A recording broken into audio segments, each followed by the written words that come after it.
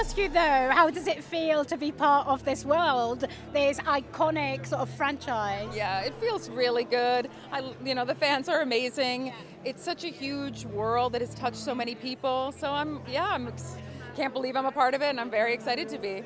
You play a Jedi, so can you tell us about her? Yeah, Vernestra Rowe, she's an elder Jedi Master. She's over 100 years old. You first see her in the High Republic books when she's 16, and she has a lightsaber that can turn into a light whip. Oh, okay. Yeah, okay. Dangerous.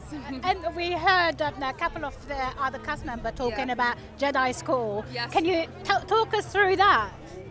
Well, I really had Jedi school at my house because I'm married to Leslye Headland. So I was in pretty intense Jedi school from the time that she pitched the idea and started writing. Yeah. And what are you hoping did this make you go back and watch any of the original films? Or? Oh yeah, we consumed everything, read everything, watched everything. We had Force training.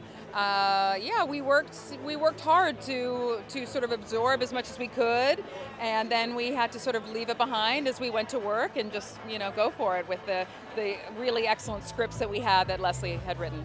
I am excited to get to meet more of these new characters, but I was wondering which of the older characters, the original characters, can you identify most with? Who do I love the most? Yeah. Yoda.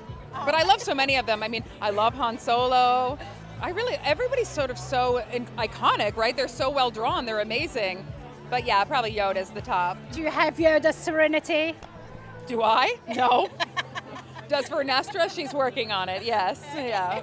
Fabulous. Thank you so much for your time. Thank you very much. Ladies and gentlemen, you're watching Hey You Guys! Hey you guys! Hey you guys! Hey, that's what they all say. Hey you guys!